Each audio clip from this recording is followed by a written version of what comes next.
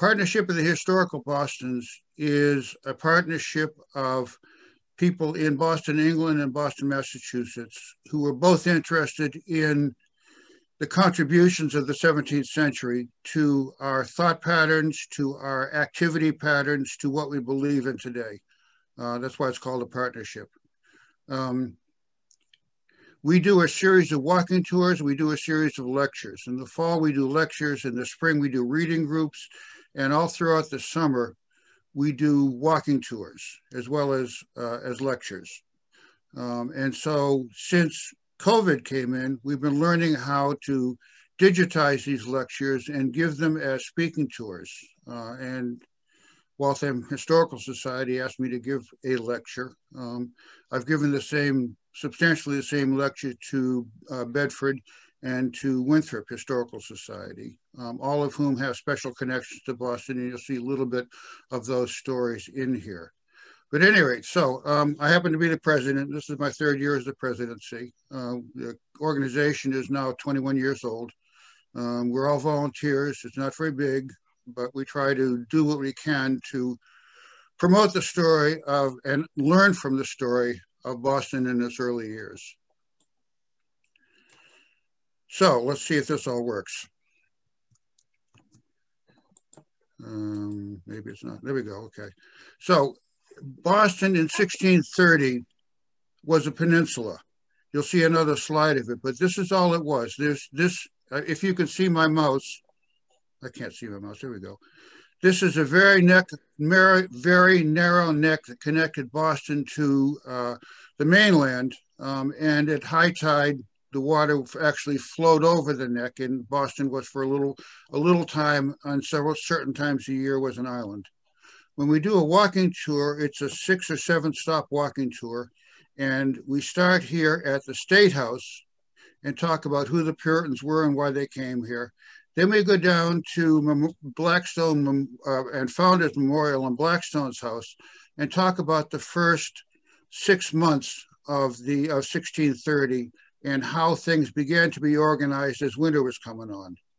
Then we move up to the middle of the common, where archaeologists have found a large remnant of a large common fireplace. And it seemed like the colonists gathered around the fireplace in the winter of 1630 to try and stay warm and to dig in and to build whatever wigwams and underground shelters they could to stay warm. Then we move on to Granary Graveyard, which is the second oldest graveyard in Boston. And it was, as you can see, part of, this is the original shape of Boston Common, was part of the Common. And we talk about population growth and population demise and young children who died very early and how they were buried and stuff like that. And then we go on to first burying ground, which is the oldest. And that really begins the dialogue between John Winthrop and others who supported him and others who opposed him, and how they worked together to work out what actually Boston was and would become. And then finally, we move along here to what was the original shoreline to talk about the development of commerce between 1630, 1632, 1634, and how that became the important and survival part of Boston. So this is what the tour works like. And all of our tours go like this. They go in some sort of circular pattern in Boston, places that have a special significance to Boston, and that place becomes the focus of the lecture for that location. So now what did Boston look like? Most of the early maps of Boston, like what we just saw, are horizontal. So you don't really have a sense of what the geographic organization of Boston was. Boston is almost exactly a north-south town. And so this is the original shape of Boston. This is where the neck, this is where it connects to Roxbury. This is where the Common is today. This is Noddle's Island, and up here is the other islands around Boston. But it was a fairly small place. It was about 3 square miles, 4 square miles, became fairly heavily populated by 1635 when people were moving out because they wanted to find larger spaces. But as we'll see, their first groups came to Charlestown because they had to contest a land grant that included Boston and included the North Shore. And if they hadn't contested it, we might not have ever found our own place in history. So here we were. This is our first stop. I'm seeing thumbnails here. Can everybody see the whole screen, or is most of it occluded? I guess you can see it okay. This is where we would start. We would be standing up here talking about this area, which is the sort of the top of the hill. There's the profile of Boston comes up to here, and then the Beacon Hill behind us is really quite large. There's a after 1634, when there was some danger of invasion, there was a large torch built on top of it, a large beacon, so that people could see it, light the beacon, and it would be a call to people to come to Boston for its defense. So that's why this is called Beacon Hill, because there was a beacon on here that could be lit in time of danger to signal that people should gather to repel the invaders. By way of history, 1620 is when the Pilgrims arrived in Plymouth. But what was happening already is they were learning how to have an economy that would support them. They were always small, but Reverend John White was one of the founders and wanted to see the economic part of New England spread out. And he became really important to us up here. Meanwhile, in 1625, King Charles I assigns the throne with a Catholic wife, and this is where the real diatribe about whether we have an Episcopal or a Catholic religion and what that means, and the stranglehold that begins to tighten around the necks of persons who believe that what we should be doing is purifying the religion to strike away all of the things that aren't mentioned in the Bible, that are problematic to begin with, and to become a more pure form of religion. By 1628, Reverend White has separated from the Pilgrims and has believed that there ought to be a New England company which should have a land grant for the northern part of New England, above the Charles River originally, I think, and begins to formulate an idea and sends the first settlers over, and they land and settle around just south of Boston.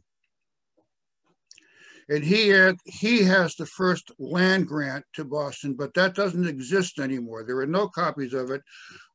And we have no idea what it says, but to me, the likelihood is that it was for a much smaller area of land than the royal patent, which was given to the Massachusetts Bay Company in 1629 by the king, which, since it's signed by the king, overruled all of the commercial patterns that had been given by the New England Company and others. And by law, then the persons who were to settle here, the governor and the company, had a legal right to lands that overwhelmed the boundaries and the grants previously given by the New England Company.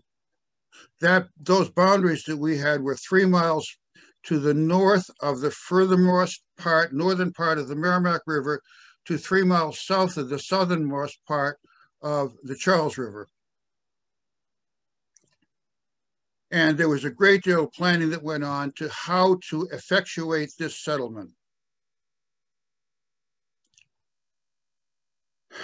The Winthrop fleet of 11 ships, which was the third wave coming over, the first wave in 1628, the second wave of 3 ships in 1629, and then the third large wave of 11 ships and 700 or more persons left from England to come here to settle in the Massachusetts Bay Colony. What were they leaving? They were leaving a medieval form of England that was dying, but was still remembered fondly. In that medieval landscape, there wasn't ownership by persons. There was ownership by persons who were landlords, and they could own a town. And within that town, each person would have, there would be generally 3 large fields, and 1 field a year would be lie fallow, and the cows were set on there to manure the land and renew it. And then there would be 2 years of farming on that land, and then the 3rd year again it would be fallow. And within each of these fields, there would be fields of about 10 acres, each divided into 1-acre strips. And a family would have a strip here and a strip in this field and a strip in this field and a strip in this field. And 10 or 20 of these strips, 20 acres, would be enough to feed a family for a year. But they all worked in common. And they would have, each family would be responsible for having a plow or an oxen or something like that. And they would all work together. And there would be, generally speaking, 2 teams of oxen, because they would have to be 8 oxen to plow this. And one team would plow this field and 1 team would plow this field. And then they would go back to the barns and be fed. Okay, so that worked for 600 years almost. But then England became an economic entity and said, okay, we can convert these fields to sheep fields and sell the wool. And since the land was not owned by the peasants who farmed it, but by the owners, they could be thrown off the land with no consequences. And consequently, there was a great rift of people thrown into the economy who had no other forms of economic income. And this graph shows the value of a person's labor for a day in terms of the amount of food that they could buy or produce, but buy to feed a family of 4. And you can see that by the first part of the period in which people were thrown off the land, a person would have labor enough by a day to buy 5 or 6 days worth of food. But by time their labor had become so abundant because so many were thrown off the field, in a day the person could just barely make enough income to feed a family of 4 for a day's worth of labor. So this says something about how undervalued and labor became and how many people there were who became excess. This is an actual painting of the sheep mark in Boston, England in 1820, I think. And you can see that by this time, all of these people have been depopulated from the land. It's been turned over a sheep economy. And there are these numbers of sheep who are ready to be purchased and their wool shorn to make wool and to cotton. And in fact, the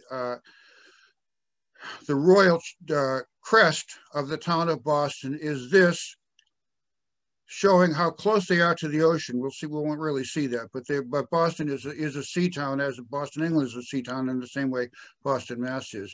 But look at this, there's a sheep lying on a wool sack. And that was the real economy of Boston in the 1800s and after the 1700s and after 1650.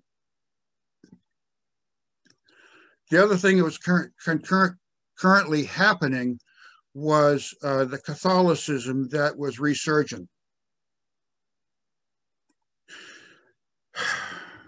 And persons who believed that the church should be purified of Catholic superstition were being purged and in some cases killed. And the thing that we should know was that there was a book called The Acts and Monuments, otherwise generally known as Fox's Book of Martyrs, that went through 10 separate editions between 1654 and 1651, and between 1554 and 1651. In that 90 years, there were 10 separate editions of this book published, mostly having woodcuts like this, showing people being strangled and people being burned. And the import of that was Catholicism is rampant and is ruining our religion. And this and the vast amount of economic suffering were two things that were propelling people to look for, how can I move out of England to find some other place where this won't be happening? So people came together. Plymouth Plantation had survived just barely, but people could see that it was a going concern by 1625 after 5 years of intense labor. And it was enough with John White and the Puritan fathers who wanted to see us move along and engage to say, okay, we should develop a plan for a large-scale colonization of the New World, of New England. And from the records, we can see this is the constitution of people who actually, by 1635, had cast their lot and had decided to come to Boston and New England. These are the first known occupations of 344 persons whose occupation is recorded. And you can see where they come from. This is Boston. Boston, England is right here. The smallest percentage of people come here, but the largest percent of leaders come here.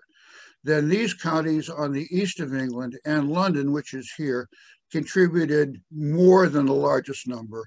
And the west counties were the counties that contributed the fishing people who were able to ultimately develop the economy by building ships and by fishing. And the economics that these people provided ultimately were the things that were the driving force in Massachusetts as an economic entity. They were very serious about how they had to plan this to make it work. From 1628, the first group who came over in a single ship, this is what they had decided they had to bring for 100 people in that ship. They had to bring 400 pairs of skewers and 300 pairs of stockings and 400 shirts and all of this stuff. All of this is in the early records of Massachusetts, and it was nothing that was ill-planned. There was serious planning that went into what do we have to bring with us to make this a viable economy. We had to bring arms for 100 people. That would be 3 drums, 3 ensigns, because we were going to be obviously a military formation, and halberds, and 80 muskets for 100 people, and 6 long filing pieces so people could go out and game gear and muskets, and all of this stuff was things that were thought of and put together and came in the first ship with Governor Endicott in 1628. In other words, look at it, all these long lists of things that had to be gathered, and each family had to be responsible for bringing this amount of material with them. For one person, for a year, would take 8 bushels of meal and 2 bushels of peas and 2 bushels of oatmeal and a gallon of oil. So multiply this by 4, 6, 8, or 10 for a family. And you can see that persons were expected to be able to be self-sufficient for basically a year and a half after they got here until the first crop could come in, and presuming that they would come in winter too late to plant. And so they would have to go through 18 months of food and have supplies for 18 months of food before their first crop came in. The problem that they were facing was one of, does the royal grant given us by the king overwhelm all of the other grants that have been given by the Massachusetts Foundation and the company? In particular, they had to deal with a gentleman by the name of John Oldham. He had been active in Plymouth, had been thrown out of Plymouth, had come back to Plymouth, ingratiated himself with Plymouth, and they realized that he as a trader was important to Plymouth's economic survival. They actually gave him a bunch of seditious letters that had been collected to bring back to England to show the investors in England how bad things were from the point of view of people who were disenfranchised. And he did. And he brought them back, and they were opened. And he realized at that point that he had an opportunity.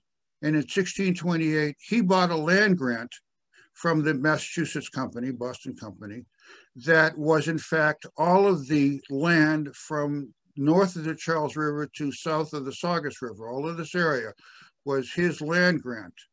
And so when people were coming over in 1628, 1629, and saying that we have, since we have a royal patent, the crown has signed our patent, we overwhelm any of these economic ventures that are only by commission. but we have to enforce ourselves. And so in the second wave, the wave that came over in 1629, there was an absolute decision that 50 people should not plant in Salem and around there, but should come down to Charlestown to plant in here, so that they could be a visual way of contesting the grant of John Oldham. And he was perfectly willing to put up with them, actually, because he realized that his economic interests went beyond this piece of land, and he became important. But in order to effectuate the patent, it had to be brought here. It could not be left in England, because if it could be left in England, it was a legal document, and it could be summoned and then contested and possibly burned up. So after a series of disputes about how independent are we really, and do we have the right to bring our patent with us, the vote was taken on the 29th of August of 1629 that yes, in fact, by erection of hands, we would in fact bring the patent physically to us so that it cannot be confiscated. And we did that. It looks like this. It is a very long document, obviously written by an attorney. It's been my contention forever that John Winthrop actually was the writer of this as an attorney. It's not a simple land grant. It's probably, in terms of words, 6 or 7 or 8 times more words than the other contemporary land grants that were being given. It's very repetitive. It says we shall do this, and everybody shall do this, and everybody shall do this because all of the things, and it's a real legal document. But basically what it says is we own this land. You can't take it away from us.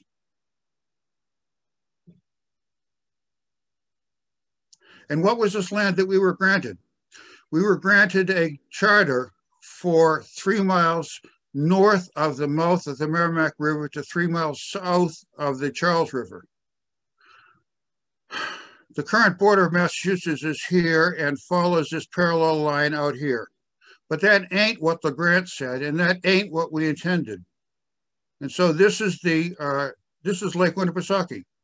And the Merrimack River exits out of Winnipesaukee. And this is the Charles River, and it exits here.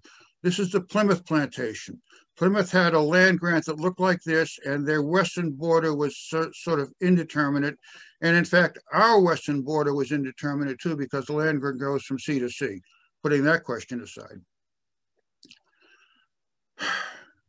This area was the original area that was populated, obviously. But in point of fact, by 1650, we had sent surveyors north along the Merrimack to find out where the actual source of the Merrimack was, and claimed this area, which includes all the way to Portland, Maine, and claimed this area, which includes all the way down to Rhode Island, basically. This is the current Rhode Island border. And recognized that this area was Plymouth Plantation, but since the termination here was vague, there was a lot of back and forth about exactly where the Massachusetts border was. Here, was it here, or was it here? Meant how much of this land could we have, because this is very fallow. But at any rate, this is what we got in the charter. And in our defense of the charter in 1646, when it was contested, these were some of the instructions that were given to the people who went as emissaries to England to defend the charter. We claim that we have not been given this land by a commission, which is to say, if we do good, it's ours, but by a free donation of absolute government. The charter says that our liberty is expressed that free men only, that the voters are free men, not persons who have a certain income every year.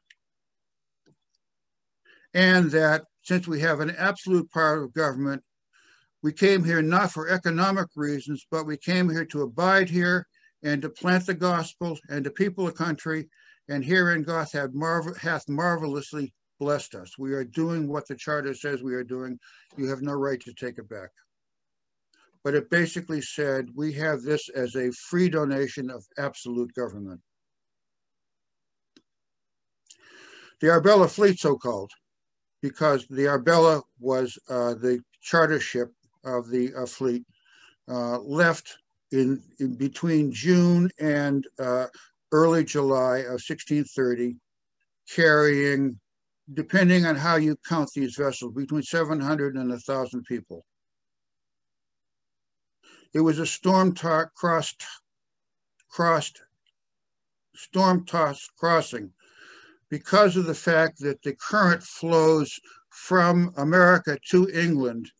The transportation from England to America takes a very long time. It's contrary to the winds and stuff like that. And so the fleet arrived, generally speaking, 12 to 14 weeks after they'd left England.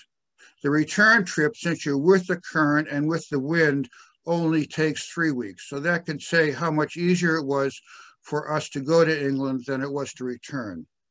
But nonetheless, all of the ships made it safely. But what they found was not what they'd hoped they found. They had been led to believe that the people were happy and economically surviving, and that we could join them and that they would be able to absorb most of our people. What they found were a few rude huts and people who were hungry. Salem Pioneer Village is worthwhile going to see. It was actually made in 1930, so it's coming up on its 100th anniversary. It's a little bit dilapidated, but I think they're going to re-thatch these buildings, but it's intended to be what Salem looked like in 1630 as the Puritans were arriving. This is a wigwam. It's a structure of bent twigs covered by bark. This is a house. This is the governor's house, I think. The thatch is there. The chimney is not a brick chimney. It's actually a wooden chimney that's plastered inside with plaster and stuff like that. And if the plaster falls out, it becomes highly flammable. John Winthrop, the governor, was an optimist. And he reported that they were supplied with good venison pastry and good beer, and most of the people went on shore and gathered fine strawberries. That was what he reported back of the landing of the Arbella.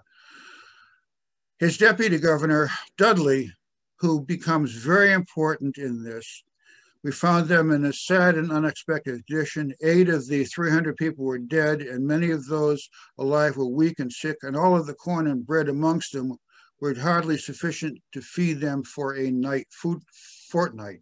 So they hadn't really become economically sufficient yet at this point, and they were learning. But it meant that they could not, the people coming from the fleet could not expect to stay right in Salem because there was no possibility that they could be fed. And so they made a decision that they would have to join the group from the previous one that had gone to Charlestown to contest the grant of John Oldham and spread out from there. And they actually founded 3 towns in the first year, which is what we talk about in step 2, Founders Memorial. This is down the hill from Boston. At this point on the building, there is this plaque, which we'll see in the next slide, and then we'll see this, which is the 1630 memorial of Winthrop greeting Blackstone and introducing himself to Boston, so to speak. William Blackstone had been here. He was one of the original people. He came with Oldham and others, had been settled here, and probably had been on this site for 4 or 5 years by 1630. He didn't like the people. He was high church. He didn't like their Puritan religion, and so his land grant was purchased. Well, I don't know what it is. His land grant of 50, they decided his land grant was 58 acres and purchased it from him in 1635, and he left and went to Rhode Island. So he owned most of the Boston Peninsula and was recognized as the owner of Boston Peninsula until he was bought out in 1635. This is a statue. This is Blackstone. This is Winthrop. This is probably Minister. This is Pollard, what's her first name? I've forgotten, who was 8 when she came and lived to be 108, and was a person who recounted a lot of what is sort of the early lore of Boston. She lived in Boston all of her life, 100 years. They're pulling the boats ashore from the Arbella, which is here. There are Native Americans watching them come ashore. And on this side, there is a woman who represents the fecundity and a man who represents the martial interest that kept the colony together for the years. Winthrop wrote a lecture or a sermon, or somebody really knows what it's all about. But in that sermon, we find what his intentions were, that the rich and mighty should not eat up the poor, should not eat up the poor. That's to say that they had to be recognized, the economic interests of persons, and had not to disrupt them. And at the same time, the poor and despised may not rise up against the superiors and throw off their yoke. They would the superiors of this would make a due form of government, both civil and ecclesiastical, which would have the care of the public and must oversway all private respects. And that's the work that we aim at. And if we do not do that, and he firmly believed that, he firmly believed that the Lord God was an active actor in this, and the Lord God will surely break out in wrath against us, be revenged of such a perjured people, and make us known the breach of our covenant. So Winthrop is, in his own way, a very, very religious person, and absolutely believes that they are on God's mission, and if they don't do what they intend to do, they will be a great disaster. So they've decided that they've got to have 3 new towns in 1630, and so in the meeting in Charlestown, Charlton in those days, they named Tri-Mountain shall be called Boston, called Tri-Mountain because of the geography of the 3 hills in Boston, shall be called Boston. Mattapan shall be called Dorchester, and the town upon the Charles River shall be called Watertown. These are the 3 original towns plus Salem and Boston.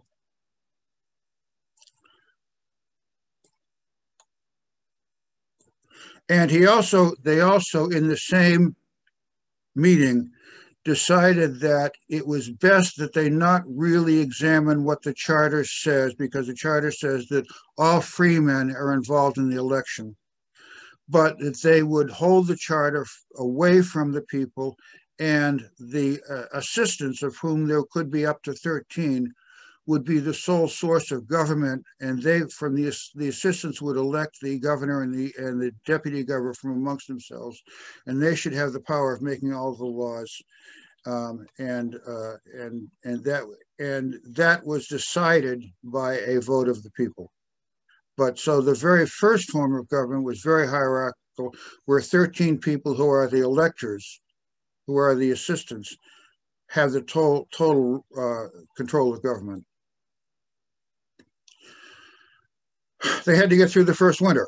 As I said, there is on the common an area that has been excavated to show that there was a large communal fireplace somewhere around here, and the kind of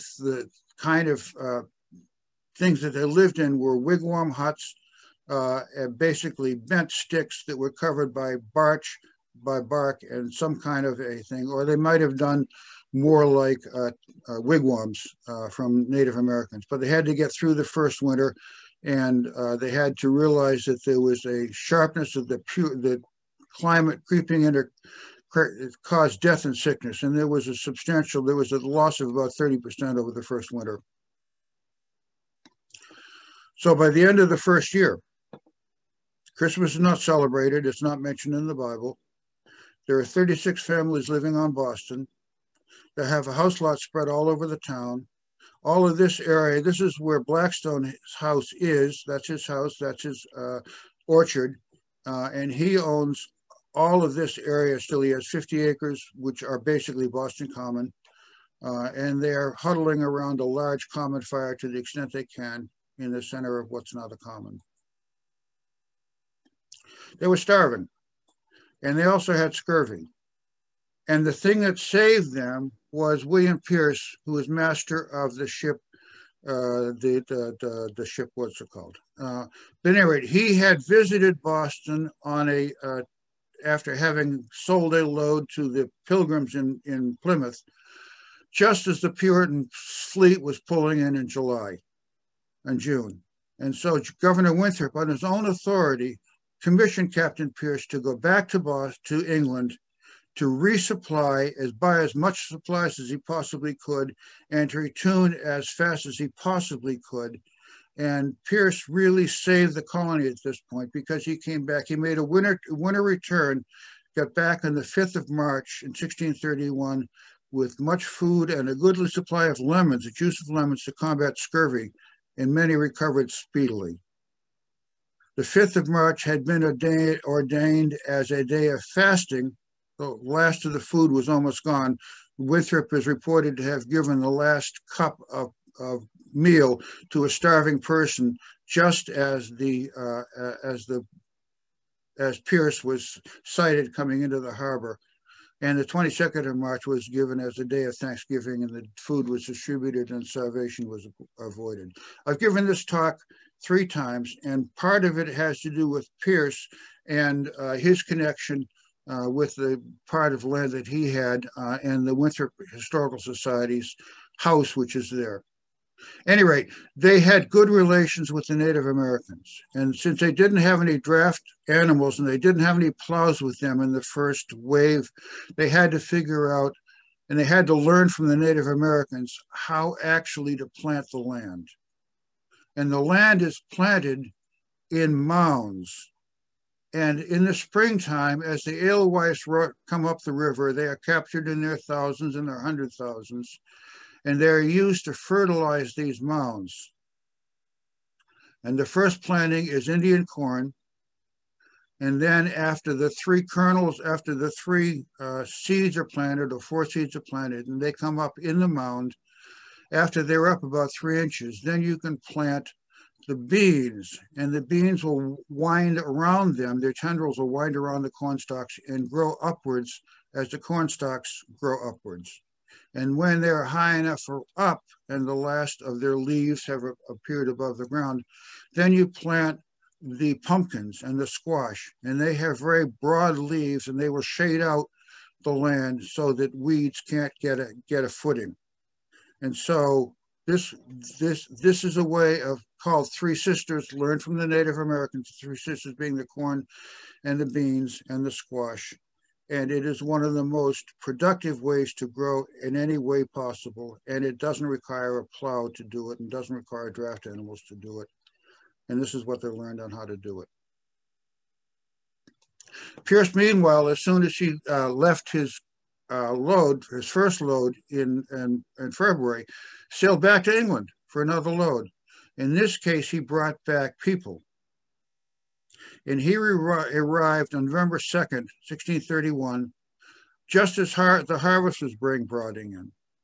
And to the great joy, he brought people as well as supplies, and including the people were Winthrop's wife and his children.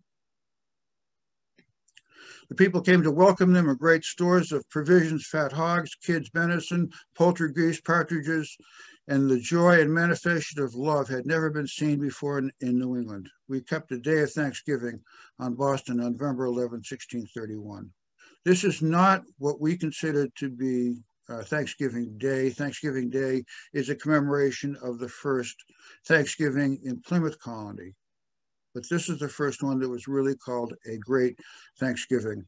And it recognized, it was the first point at which the colony can say, yes, we are successful, we can feed ourselves. So now we would move to Granary Graveyard because we have to talk about the growth of population.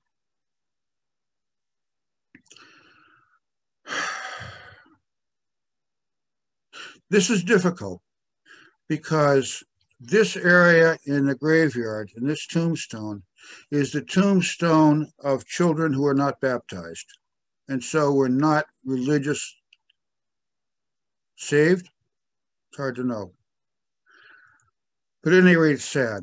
This is probably the saddest place in the whole colony. There are as many as 5,000 babies buried in this common tomb. Fortunately, the early records of Boston allow us to actually make some mathematical calculations of what the death rate was in the first year after birth.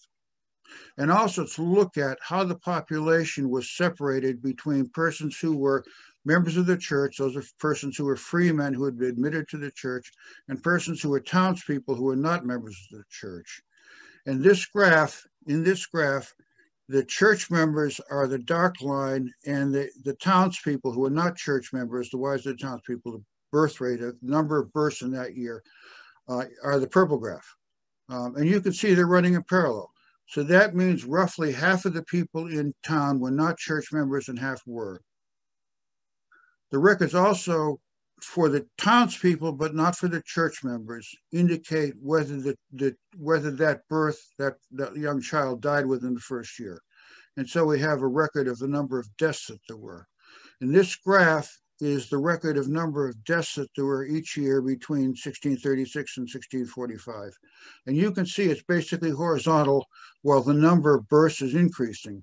So this line represents the average number of babies who died in the first year as a percentage, and it falls between 20 to 10% in 10 years.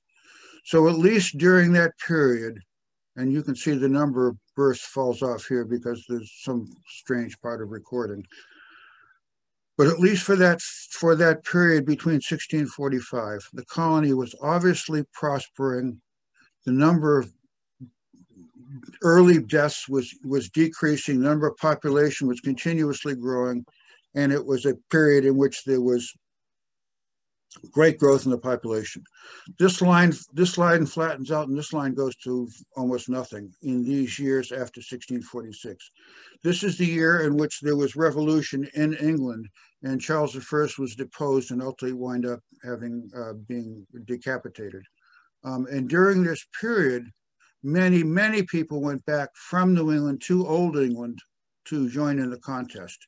And so there's very little population growth in these 10 years from the time that Charles is deposed to the time that the regicide is over and things start again. So it's sort of interesting. This is a graveyard where all 4 children had died in their first year, and each of these is an epitaph to the kids and that family. So it was a sad period in time. But the population was growing, and the number. Dad was an obstetrician. I had to figure that data out. Anyway, we all next move to the earliest graveyard, where Winthrop's tomb exists, and we find this is where we begin to look at the strife between Winthrop and Dudley and how their 2 views of the colonies merged and became a single view. But in 1632, they were deathly opposed over the issue of where the center should be. Dudley wanted there to be a fortified village in Cambridge, and he had the whole of what we think of as downtown Cambridge today was in fact a fort. And it was his idea that this is where government should have its center because it's a fortified village, and if we get attacked, at least government won't be scattered. Winthrop's position was that's ridiculous. If we're going to be attacked, we could be attacked from the land, from the sea, from all over the place. There is no place that we can effectively hide. And so Boston, being the logical place because of its access to the sea, should be the center of this colony. It's the economic life of the colony is in Boston. And so therefore I will accede to your demands that I build my house in Cambridge. So I will move my house from its original place in Charlestown, where it had been the house of the person who's with the largest of the first family who's moved there to contest the John Oldham's land grant, had the house physically taken apart and moved to Cambridge and had it assembled and said, look, I have achieved what I said I would do. I moved my house to Cambridge. Then he took it apart again and moved it to Boston and said, yeah. I said, I did what I said I'd do. What are you going to do about it? And they fell into a great fury and were very hot, and they fell into bitterness, but they had to come to grips with each other. So they did it in 1633 through marriage. Dudley's son Samuel marries John Winthrop's daughter Mary, and they move together. And from then, Winthrop and Dudley recognize that they have to cooperate, and they go off and find a piece of land that they can actually share. And Dudley gets 1,000 acres to the north of a border on the Sudbury River, and Winthrop gets 1,000 acres to the south of that same border, and they have a sharing of land, and they begin to work together, and they begin to live together. Dudley still continues to be important, though, and his contention is that we need to have more autonomy and more independence. And in 1634, as I remember in 1631, the charter had not been read, and the decision was that the 13 assistants, would make all of the laws, and the governor would be selected, and the deputy governor would be selected from them. In 1634, Dudley refused to pay taxes, refused to have Watertown, where he was the town leader, refused the Watertown's accession of taxes until the charter could be read. And lo and behold, when it read, it said, okay, the governor and the assistants are chosen at large from all of the population at a general court by all freemen. And he forced that to be instituted. And from then on, the spring gathering of the general court was the gathering which the governor was elected by all of the people who could be there. Since there were so many, they had to institute a representative government, and each town could elect 3 representatives to go to the great and general court to elect the governor at the suggestion of whatever the town who they would want to see. Now, John Olden, who we've mentioned, became a freeman in 1631, became a representative from Watertown in 1632, and was a general supporter at 1634 of the issue of general election. I think this is the last great general court that he attended because, as we'll see, his life wasn't going to last too much longer. But meanwhile, he'd become an important citizen, and the land was being divvied up. And his first land grant was in Watertown of 60 acres in the bend of the Charles River, and another small piece by Millbrook. And I think this mill bridge is still the mill bridge that is by the factories as you're leaving Watertown. So he was a Watertown representative. And Watertown at that point was Watertown. The towns were much larger in their first version. So Watertown was Watertown, Belmont, Waltham, and Weston. And Waltham was the middle precinct of Watertown, and Weston was the western precinct of Watertown, hence the name. So this is where he had his first house, and the records report in September 14th, his house burned down because they made a fire in it when he had no chimney. My sense is he was not very much at home because he was out trading. But as he became more and more of an important citizen, they wanted to give him a larger and larger land grant. And he got a land grant of 500 acres, which is in Watertown, is in Waltham. 500 acres of land is granted to Mr. John Oldham, lying near Mount Feake on the northwest of the Charles River. Mount Feake was named by Governor Winthrop in January of 1631 for his son-in-law, his daughter's husband, on an expedition where he went up the Charles River to explore what the Charles River landscape was and named Mount Feake. So this is Mount Feake Cemetery. This is the cemetery itself. This is where Mount Feake is in this patch of hilly area. It doesn't have graves in it. This is as near as I can do to what his grant actually looked like. And this is what we see, if this will start. Oh,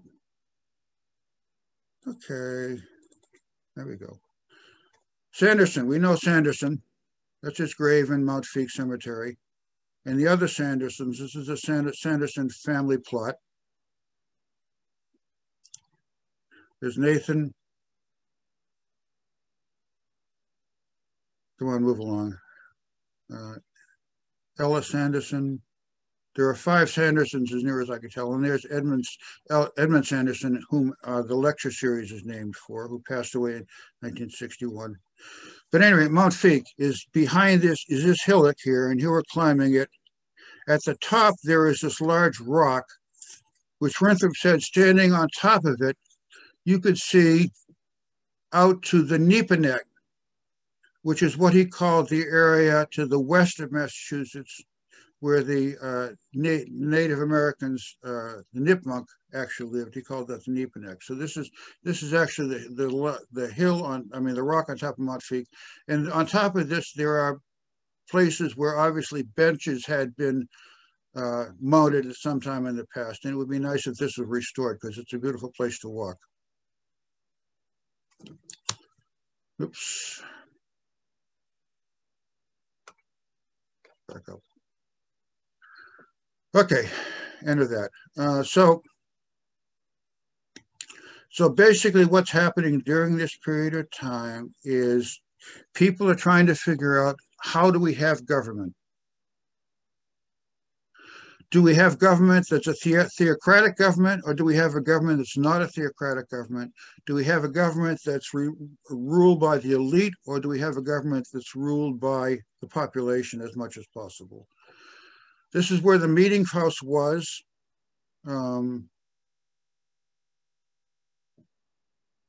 Here's the sign, Faneuil Hall. This is downtown Boston. And by 1635, they'd worked out a unique form of government that existed nowhere else in the world. There was a legal and judicial separation of church and state. Ministers and the deputies of the church could not have a position in government, and the persons in government could not have a position in the church. There was a definition of the rules of the governor, the assistants, and 3 elected representatives from each town. The representatives had to concur and consent on all laws and taxes, and they could enforce these decisions. And also the representatives themselves, coming from the people, have the right to originate laws. Laws can come directly up from the population. And in my career, I actually wrote a piece of legislation that became a law. And I just had to give my rep, and he put it in, he submitted it, and it became law. It was great. So Massachusetts is one of those places where individual citizens can write and submit law for consideration. The government has to meet 4 times a year on a regular schedule, and the governor and the deputy governor have to be elected every year. And there are a series of inferior courts which can meet to locally decide and hear minor issues and suits. So the point is that by this time we had a very working government, which was unique to Massachusetts and actually unique to the world, in which there was true representative government with representation, respect for the churches, but not ruled by the churches. And furthermore, the issue had been propounded by Dudley and others so hard that a formal decision was taken in 1635 to create a written comprehensive set of laws that would bind and limit the magistrates in a resemblance of the Magna Carta. It took a long time for this to happen, but when the first draft was written, it was sent to every town and had to be read out loud 3 times before it could be sent back with amendments as seen by the towns and then disputed again. So it took almost, well, it took 7 or 8 years, or 1639, depending on whether that's the first printing that you check, for 1648 to happen, in which 600 copies were printed so that each town and each court would have a copy of the laws and liberties and know where the law stood on things. Last stop in this tour will be downtown. As you remember from the first slide that we saw, there is a big gap as the water comes in, and that's actually called the mill pond. I should have another picture of it here. But it was a remarkable thing that there was this big cove that could actually be blocked off with a causeway, and it was deep.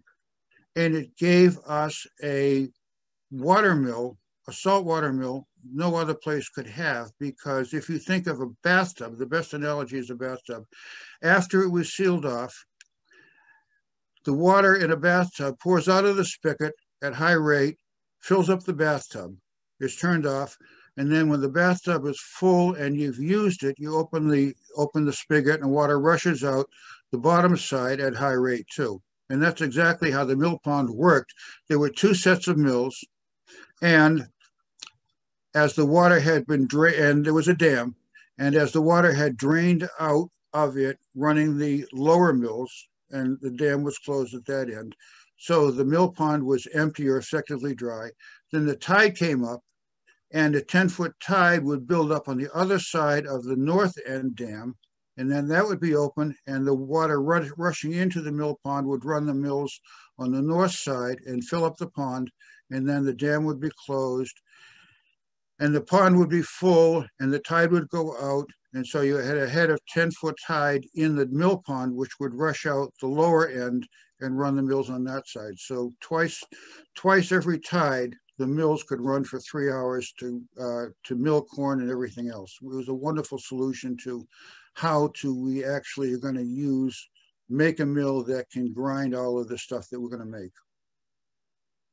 And meanwhile, the economics were working, and the Blessing of the Bay was a ship that Governor Winthrop actually had built in 1631, and was used to spread the word, basically, and spread the colony around, and to do the first of the economic things. So we really became a trading venture in 1631.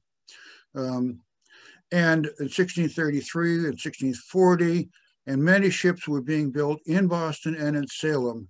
And so it's easy to say by 1645, there were probably 8 to 10 ships out of Boston regularly plying the economic back and forth.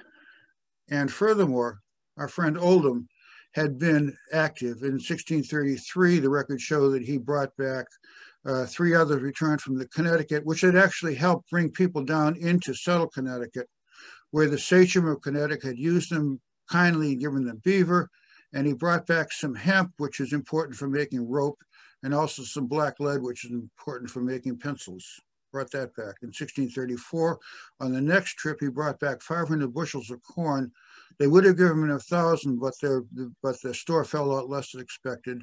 And they also gave him an island in the Narragansett Bay, which island, after the Pequod War and after his death, Governor Winthrop acquired and shared it with Roger Williams, and they raised hogs on this island. It's called Prudence Island now, and it still doesn't have any electricity to it. It's long, it's 1,000 acres, but all of the farms on there are still rural farms with no electricity.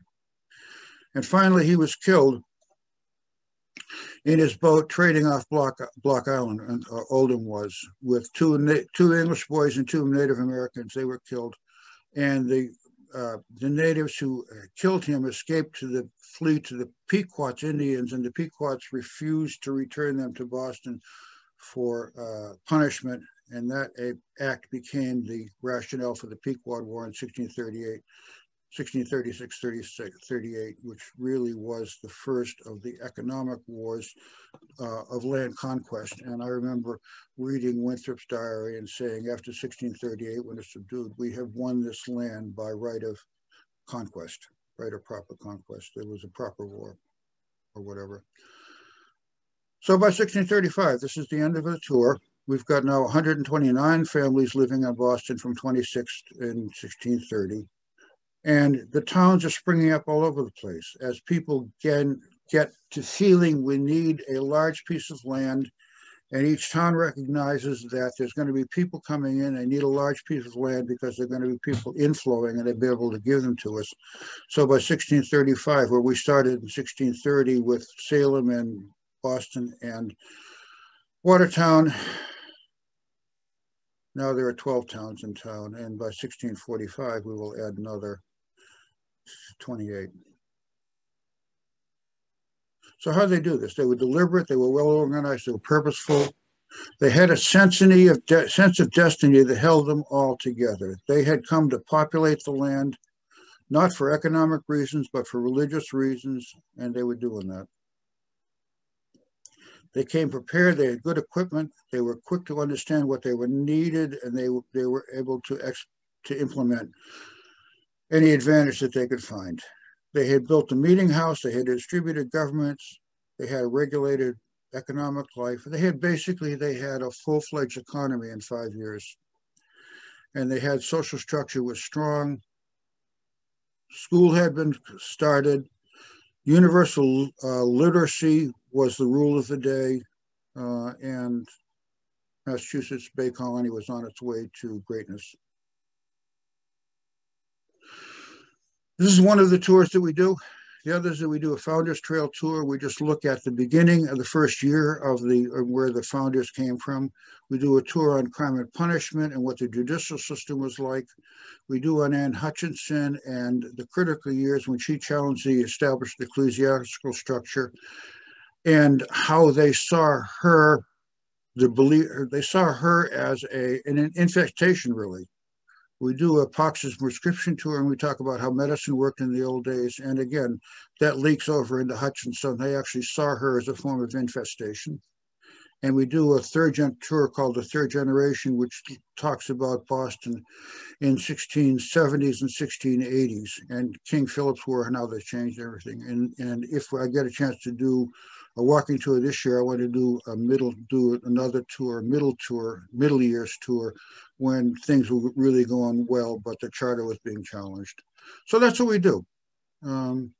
And thank you on behalf of the partnership of the Historic Bostons for the opportunity to share this Boston history. I hope everyone has been able to hear me, and it's been a fine adventure. Thank you very much.